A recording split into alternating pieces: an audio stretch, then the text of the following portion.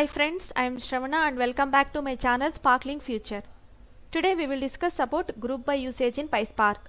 Before starting with today's topic, I request all of you to subscribe to my channel and also please like, share, comment and hit the bell icon for the latest video notifications. Thank you. So friends, today we will see the scenario. Let's say we have a product table which has product ID, product category ID, product name, product description, product price and product image, some columns.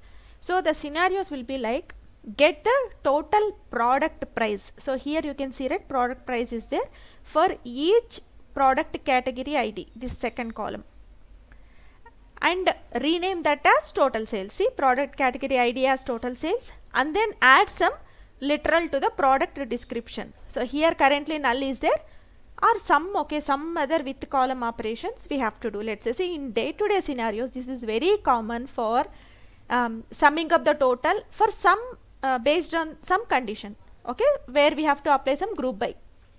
So now we will see what will happen if we directly apply group by and how to resolve that and how can we do that in Pyspark. Okay, so this similar scenario has been discussed in Scala in the previous videos. Please do watch. If you want in Pyspark, this video will help you. So here, yeah friends, this is the data frame 1 which is having the products products data, product ID, product category ID and all that. This is the first table. So now I have just taken the count of product category ID just to see how many different types of product category IDs we have and how many count, what is the count of records for each product category ID. I have got the basic information already and I am showing it here so that we can save some time. Next, now what we have to do is get the total price for each product category ID as total sales and then add some literal to the product description. So now before thinking about the functionality, just put this in a data frame. Okay, so now we already have data frame 1 here, okay, df1. So I'll say df2 equal to df1 dot, I mean this is not the correct way, but still I just wanted to show what kind of error we get. For that I'm typing it here. So now what we have to do is, first we have to group by category ID, then based on the grouping only we have to sum up the values, correct? So for that what we have to do is group by product category ID and then we have to rename that as well, right, to total sales. Total sales. Now here to sum of product price, and then what we have to do, we have to add another column saying that product description, right? In the product description we have to put some literal. I'll say product 1 something, okay, something I'm just that's for example. Now let's say df2 dot show.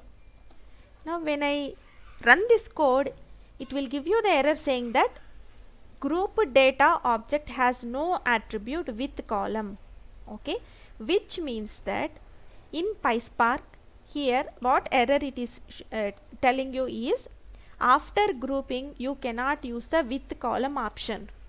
Got it? And let's say if you are doing this with column of total sales before group by, it will sum up all the product prices irrespective of product category IDs, which is wrong, correct? We need for each product, let's say, see, it should first it should group by how many 7s are there, 24 rows are there, so it should calculate the sum of these 24 rows only. We don't want the total of this how many total count is there, no? For that we don't want the total of product price, we want group by product category ID. Okay, so for that what we have to do is, this is wrong, this is the error you get. For if you wanted to use any data frame operations like with column or filter or anything after the group by, you get this kind of error. So for that what you have to do is do like df2, df1, and first let's import the functions. Okay, from pyspark.sql import functions f. Why? Because we will be using sum and literal functions here, no? So this is better if we do it in this Databricks. You may have already been, I have never tried, but still in the project you have to import this, otherwise it will fail, saying that this is not found. I mean, this lit is not able to find some kind of errors you get, exceptions you get. So now df2 equal to, now what you have to do is first you have to group by the data. That's by default, right? So product category ID. Now after the group by you can use only aggregation. Okay, because after the group by it has to aggregate based on the group data.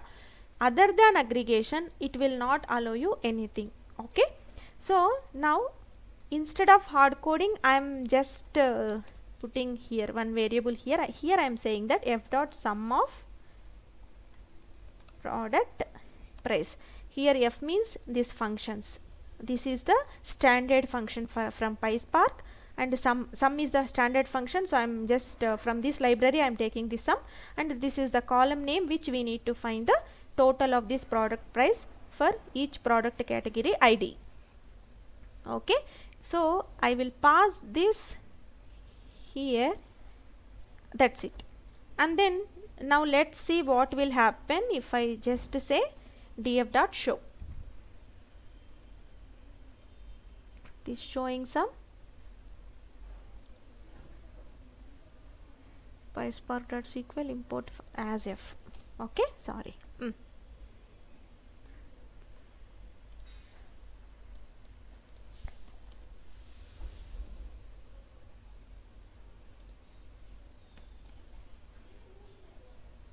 So if you can see here, for each product ID we have got the sum of product price. You can clearly see here, right? The aggregation has happened and we did not get any error here. Now we have to rename this, correct? So here after the aggregate list, just give alias of total sales, and let's say you have 2 or more columns to do like this, maybe sum of this, and then you have something called average of something. Then what you have to do is you put something, okay, f dot avg of something, okay, or f dot sum of some other column, or f dot count of something, okay, whatever you have. Then pass that aggregation list you are passing here, right? You put comma at the end, and you can again pass like this. How many aggregations you have, you can continuously pass it inside these braces, and you can put aliases same as well. Just put comma and you pass it how many aggregations you wanted to do. So now let's run this, and you can see here the header has been changed. No need to use the with column renamed option. So now what else we have to do? We have to then add some literal to the product description. So after this we can use the with column. What is the column name? Description. I'll just verify it, okay, small p.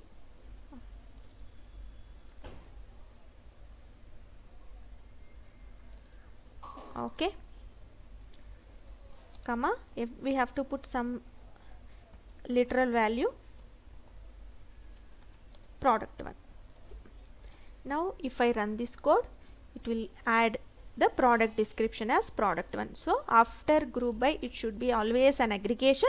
After that you can perform any kind of data frame functions you can use, data frame API methods you can use after that. So this is how we can use group by in Pyspark.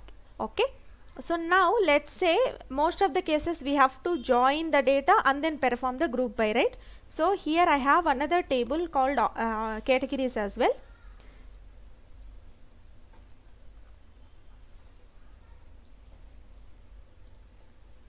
I'll make it as 3 here because above df2 we have used, and I'll say df3 dot show. This is categories dot csv. Now we'll see what kind of data is present inside that.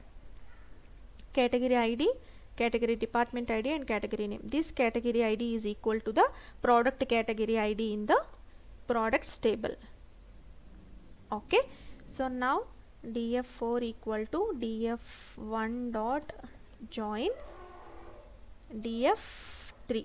So here let's say you have to have the join condition. Let's say create a variable called join condition, and inside that you can, if the column names are same, right, then you can just mention, for example, if the column names are same between two tables, you can just say product ID comma product something. Okay, if you send like this, means if the same columns in the both the table, then you can pass this join condition here as a second parameter to this join function. Third parameter would be either inner or whatever join you wanted to perform, right? By default it is inner. So if you wanted to put out left outer, right outer, this is the third parameter you can use in the join. So now we don't want, we want only inner join, which is by default it will take, no need to pass as a third parameter. So this way you can pass. But here for us, category ID in the categories table and product category ID in the products table. So that time what you have to do is you create a variable and say df1 product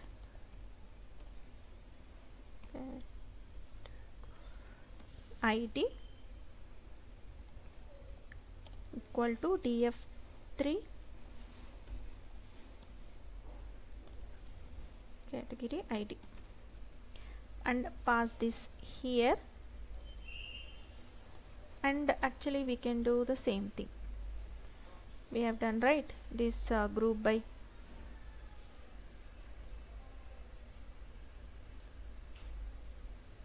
Okay,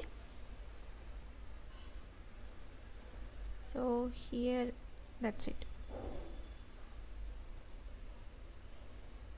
and you can see here for each product the total sales. And now here instead of product category, we will take it from the second table, because here we have the aggregation list, it has taken from the above. Okay, this aggregation list is present in the product table, category ID is present in the categories table. So now we have joined both and we have got. Clear? So this is how we can perform the group by operations in the code. Okay, so the first scenario we have seen. Second one is join products with categories and get the total sales for each category ID, that we have done. Hope this is clear to you, friends. Thank you for watching the video. Please subscribe to my channel for more interesting learnings. Thank you.